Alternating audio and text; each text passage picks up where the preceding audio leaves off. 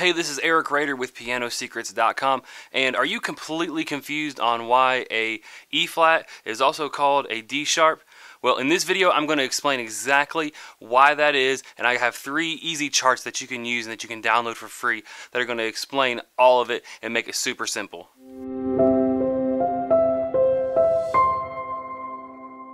So the reason that these notes have the same name, and the reason why you can call an E flat and a D sharp the same note, is because they're what's known as enharmonic equivalents. Well, this is basically a really confusing way of explaining how to name notes that are relative to one another. So in music, if you're looking at the piano, we use the notes such as the E flat and D sharp to name the black keys on the piano. And the reason that we have to do this is because these notes don't have a specific name or a natural name like C through A, and we have to give it a name relative to another note on the piano. So what we do in music is we call them both flats and sharps, and this is what's known as an enharmonic equivalent. So rather than us sitting here and talking about it all day, let's go ahead and let's take a look at the 3 different charts that I have that you can use to make these enharmonic equivalents make complete sense, and it's really easy, and I have a download. So if you go look into the description box, there's a free download that you can download all 3 of these charts, and it shows you exactly how we can name these things and how you can understand the naming process of all these different notes. So go ahead and click the description, click the link in the description, and download the free chart now. All right, so let's take a look at our first chart in our series of 3 different charts that we're going to be taking a look at in this video. So this first one is just a picture of the piano keys, and it's the full octave C through B. And if you take a look, you can see that there are several different notes listed on each of the different keys.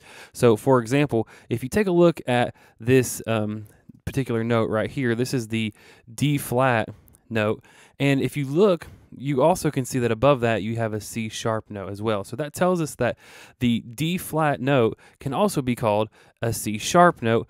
And we also have this one up here at the top. This is called a B double sharp. And that's what this little cross looking symbol represents, as a double sharp. So this tells us that we are 2 sharps up from a B. So that means if you come up here to this note up here, which would be a B right here, that would be 2 sharps up would give us this note right here. So the enharmonic equivalents would be D flat, C sharp, and B double sharp. And the same thing is for the C down here. We've got, this is originally known as a C natural, but we can also call it a B double flat, and that's what these 2 flat symbols mean, is a B double flat, as well as a B sharp. And this chart is super awesome because it shows you every single equivalent on the piano. And if you ever get stuck or confused, you can just take this chart, pull it out, and it will give you every single one of the enharmonic equivalents on the keyboard. So it's a really quick little chart that you can use. So just one more example, let's take a look at this G right here. This is called a G natural, and this can also be called an A double flat or an F double sharp. Now, if you take a look at every single one of these notes, you'll notice that every one of them have 3 enharmonic equivalents, except for the A flat and G sharp right here.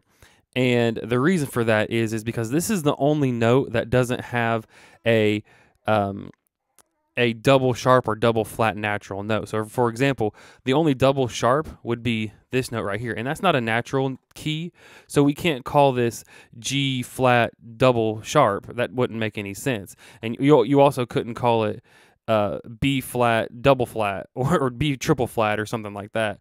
You know, we only read music in double sharps and double flats, and you also couldn't call it A sharp double flat. That wouldn't make any sense. So all of these different keys on the piano have 3 enharmonic equivalents, except for the A flat and G sharp note right here. So that's just another thing that you need to take into consideration, is that you can name each of the different keys on the piano 3 different notes, and except for the A flat G sharp note that's listed here. So this is just a really helpful tip, and let's go ahead and let's take a look at the other charts in our series. All right, so the next two charts that we're going to be looking at are pretty similar to each other, but there's a couple of key differences that I wanted to take a minute to explain really quickly. So if you take a look at the chart here on the left, this chart is set up in a way that it kind of mimics the way that the piano keyboard is set up. And what I mean by that is if you take a look at this blue column here, this blue column represents all of the natural notes, and it goes in order of those natural keys as far as C, D, E, F, G, A, and B. And as you can see that there's a space in between where there would be a space for a black key. So we have C, and this is where D flat, C sharp would be. You've got D, this is where D sharp, E flat would be. E, F, F sharp, and G, and so forth, going on up the keyboard. So if you take a look at this center column, this is where you would represent your natural keys. Then you've got your sharps on the right, as typically how the piano works. You have sharps to the right of the natural, and then you've got the double sharps here on the far right side. Then on the left of the natural, you have your flats, and then to the left of that as well, you've got your double flats. And so how this chart works is we look at our natural note here in the center, and then this is going to tell us what enharmonic equivalents are equivalent to this C natural. You've got a B sharp as well as a D double flat down here. And then if you move down to the next key, we can see that we don't have any notes in the natural because the next one up would be obviously a D flat or a C sharp.